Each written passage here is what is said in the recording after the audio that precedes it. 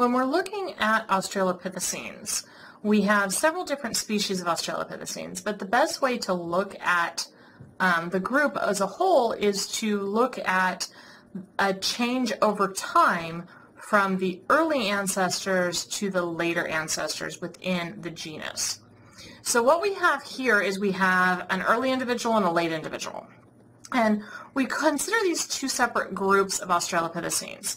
Our smaller one is going to have smaller teeth, no cresting, and a bunch of other features, and we call these guys the graciles, versus these guys over here that have the bigger cheeks, the sagittal crest, the bigger teeth. They're what we call robust. So gracile versus robust in this regard simply refers to size of the face, size of the skull, and it all comes down to a chewing complex. These guys tend to eat more fruits and roots, grasses, things that are going to be harsher, whereas the graciles, they're going to focus more exclusively on fruits and leaves, things that we're going to see in a forested environment versus a more grassland environment for our robusts here.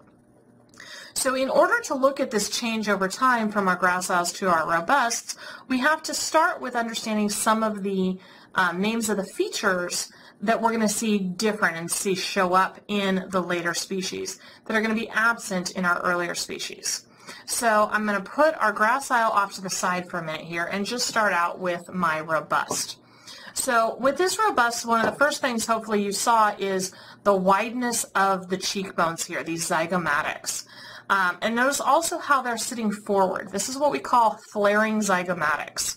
So they're wide, they're out to the side, but they've also moved forward. So if I pull my gracile back in, you can see that from the nose, the zygomatics curve back, whereas in our robust, it's just straight across from the nose to those zygomatics. What this does is if we look from the top view of both of these, you can see that zygomatic arch, and you can see how much wider that zygomatic arch is on our robust. So it's allowing for a muscle to come up underneath here, and that links to that lower jaw and allows for chewing. So we have this muscle coming in here, coming all the way down to the jaw, and it's just giving a much bigger chewing complex. And that comes to the next part. Let me unhook his jaw here, where you're looking at the teeth.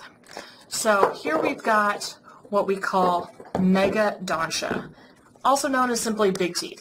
Okay? Mega meaning big. So here is our gracile, okay, relatively small teeth in comparison to our robust, where the teeth are much, much larger.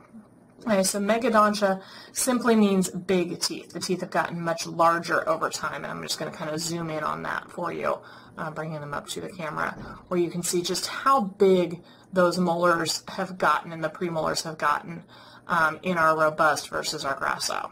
Now that's also going to thicken the mandible itself, so when you look at the thickness of the mandible, if I flip it over here, you can see how thick that area is for what those teeth to sit in, versus our gracile, it's going to be much thinner. So it all starts with the teeth. The bigger the teeth, the bigger the muscles needed to move those teeth. So if we put the rest of the skull back together here, and we have our two skulls, and you can see much difference in terms of that zygomatic. Then, as those muscles flare up the sides, causing those zygomatics to flare out, it's also going to come up and attach at the top. And as those two muscles come together at the top of the skull and they meet, now they need an area to attach to as they continue to get bigger. And that results in this sagittal crest, this ridge of bone right here. So smaller on this individual, we pull another individual over here and you can see a much bigger crest. In general, this is a sexually dimorphic feature, with males having a larger crest than females, but overall, it has to do with that chewing complex. Okay. Those are our main features that we see with the robusts. We've got the flaring zygomatics, the dished face. Oh, the dished face, I'm sorry.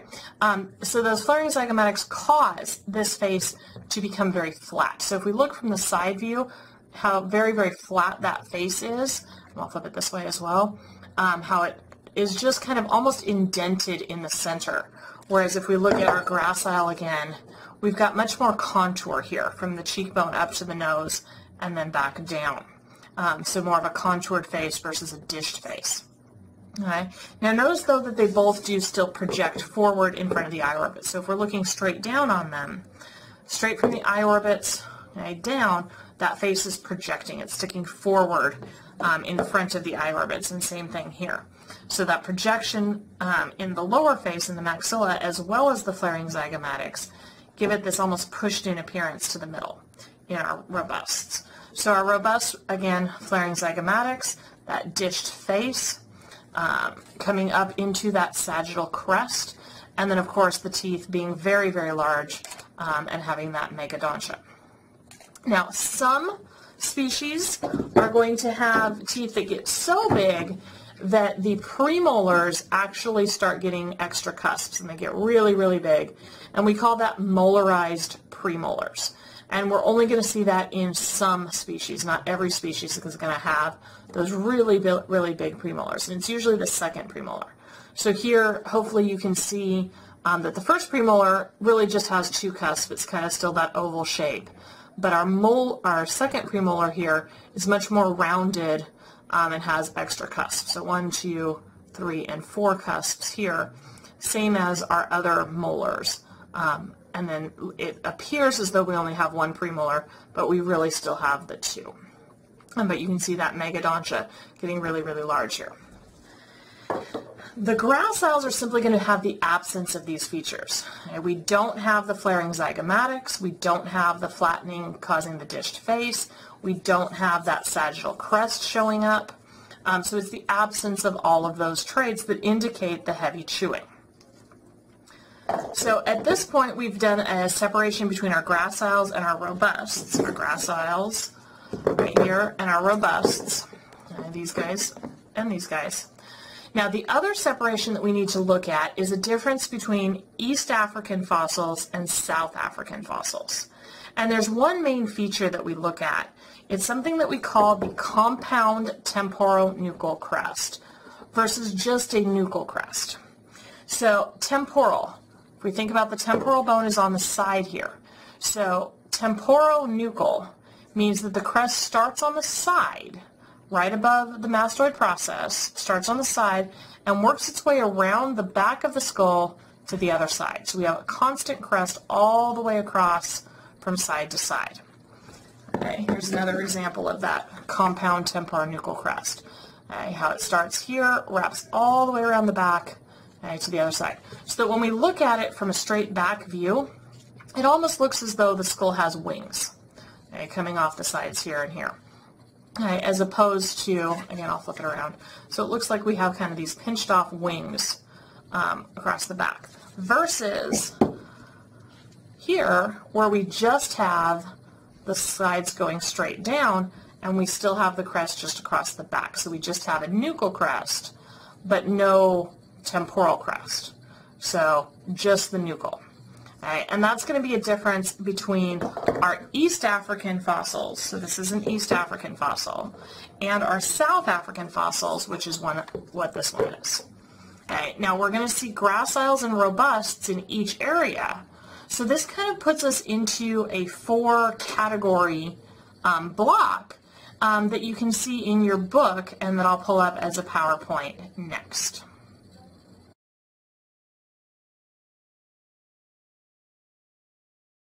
So Australopithecus afarensis is our earliest Australopithecus in time that we're going to be looking at. Now here I have a male and a female Australopithecus afarensis. You can see that they are both graciles. They do not have the sagittal crest, although they do have almost what we call a precursor to that crest, so we've got a little bit of ridging going on that's leaning towards those muscles getting larger. We have the smaller teeth of the gracile Australopithecines, but we do have an East African, so we have that temporal crest leading into the nuchal crest, so the compound temporonuchal crest. So it's a gracile, but it's an East African gracile. Now, one thing that's specific about this species is that they have a feature called the diastema. They have that space between the larger canine and the incisors on the top, larger canine and the premolars on the lower jaw. But you can see that diastema right here, that space between the incisor. So they do have an elongated canine. They are the only species of Australopithecines that do have that elongated canine. And it's not super long, so it's not that much bigger than the rest of the teeth, but it is slightly bigger. And so we do see that definitive space, that definitive diastema. So that's our Australopithecus afarensis. And again, male and female, we do see sexual dimorphism in this species.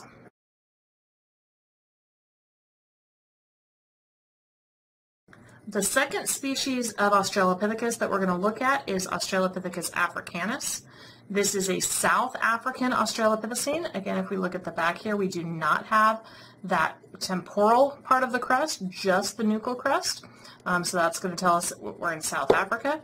Does not have the sagittal crest, does not have the dished face or the really big teeth. So again, we're looking at a gracile here with Australopithecus africanus. Please note that it does have the projecting face. This particular individual is quite often confused with our early species within genus Homo. So this is a species that we're going to be looking at in comparison to Homo habilis later.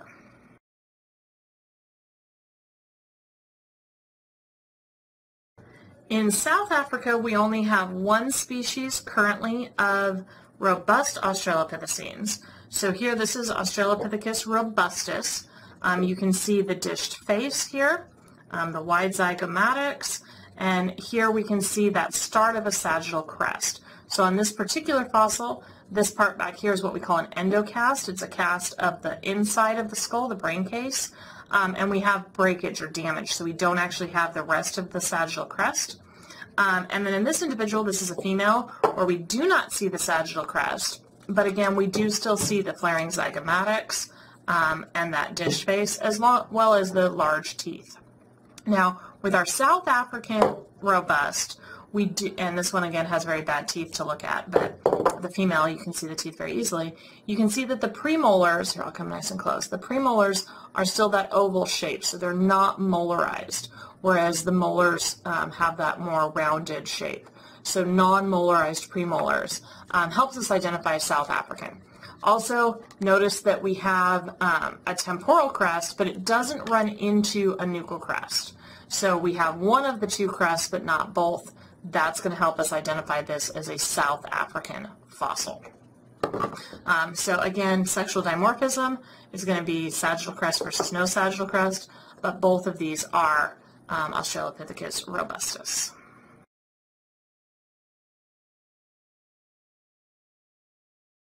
So Australopithecus aethiopicus is what we're seeing here. This is a single fossil for this species. We don't have any other fossils of this species at this point. One of the things that you should note with this is its nickname is the black skull. And it's nicknamed that simply because of the sediment that it fossilized in was dark in color. So the fossilization process basically just turned the sediment dark. So instead of the more tan or brown tones, this was more in an ashy environment, so we got more of the blacker tones to that fossilization. But again, we can see that compound temporonuchal crest coming off the sides going into the back, telling us this is an East African fossil. We have that sagittal crest, the flaring zygomatics, which you can see both from the top and the front, giving that dished face, indicating a robust specimen. Now with this particular guy, if we look at the teeth, you'll notice that the teeth are all missing. There aren't any. But we can actually look at where the teeth sat. So we can look at the width of the tooth row on either side, and that's a really, really wide segment. So that tells us they had pretty big teeth.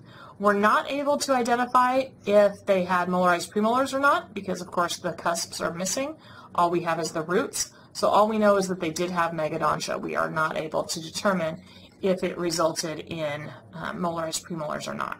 But again, East African because of the compound temporonuchal crest, and then definitely robust with that sagittal crest, the dished face, and the flaring zygomatics.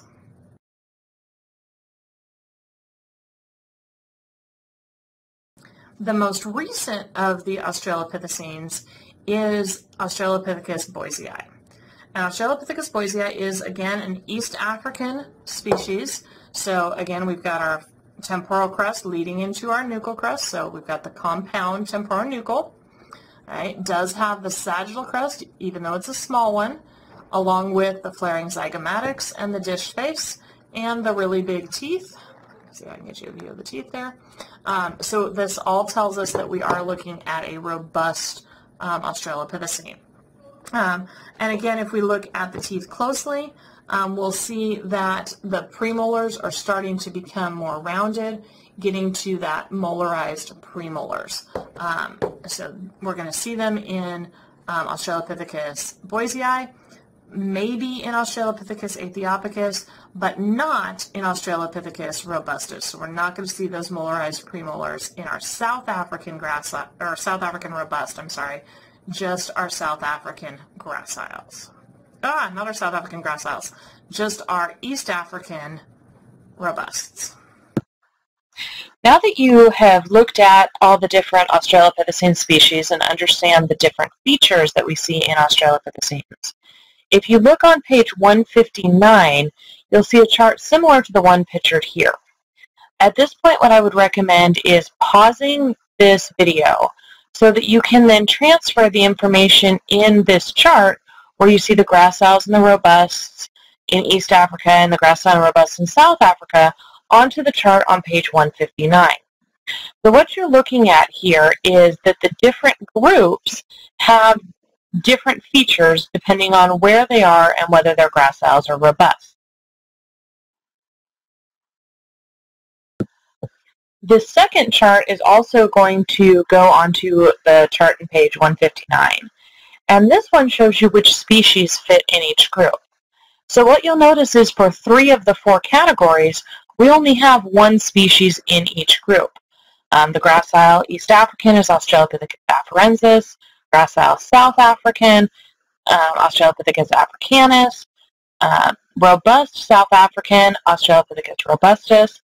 But in East Africa, we have 2 species, Australopithecus boisei and Australopithecus aethiopicus. And the biggest difference that we see here is pretty much in the size of the sagittal crest, the size of the flaring zygomatics. Overall, Australopithecus aethiopicus is a bigger robust. So it has bigger teeth, bigger cresting, bigger flares for all the features.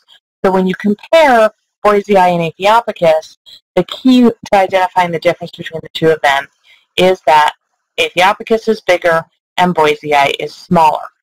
So at this point, you should have filled in both charts, or the one chart on page 159, using the information from the 2 charts listed in this video. In class next time, we will be looking at the skulls themselves, looking at how we identify each species.